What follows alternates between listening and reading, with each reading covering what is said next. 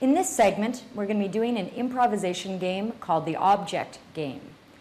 Now the cool thing with this game is that you can choose any object around. It doesn't matter, the simpler the better. I've just chosen a really simple hair clip for this one. And what David and I are going to do is we're going to pass it back and forth and create little mini scenes using this as anything but what it actually is. So it can't be a hair clip for my scene, but I'm going to use my creativity and try to make this anything else, and then once I've completed my little scene, I'll pass it on to David.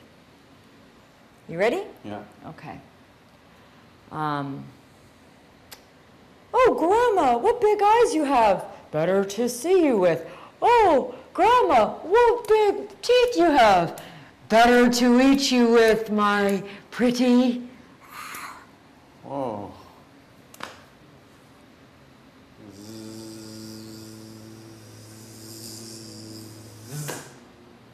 Holy cow, look at the size of that mosquito. Oh my. And guess what?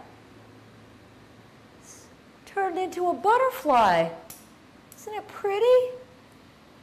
Never seen a fly turn into a butterfly before. That's weird. You ready? This is going to be the biggest cannonball I've ever done. Like, seriously, everybody back up. Splash zone. It's pretty much, yeah. All right, let's do this. 34, 22, 17, hut, hut, hut.